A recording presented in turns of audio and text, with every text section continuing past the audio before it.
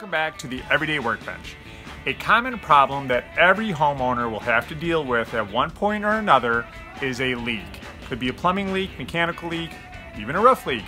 Unwanted water in the home is a problem that every single homeowner will have to deal with. Now, the issue is once you get that leak repaired, you have water possibly behind your walls or above your ceiling. I'm going to show you an easy way to determine if you should be worried about the amount of moisture behind your wall or above your ceiling.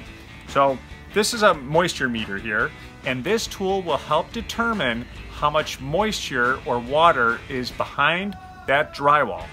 When that leak gets repaired, a lot of homeowners are worried about mold or mildew developing behind that wall. And the moisture meter will tell us how much water is behind that drywall and whether or not we have to remove it and worry about mold and mildew. So the moisture meter is easy to use and there's various settings. So we're going to set it to drywall. And I've got two pieces of drywall.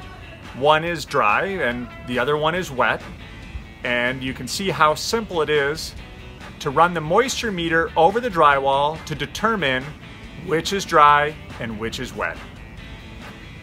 Now, a leak is a hassle for any homeowner, and this moisture meter here can make it a little easier because now you're able to determine how much water is behind that drywall and whether or not you need to call in professional help.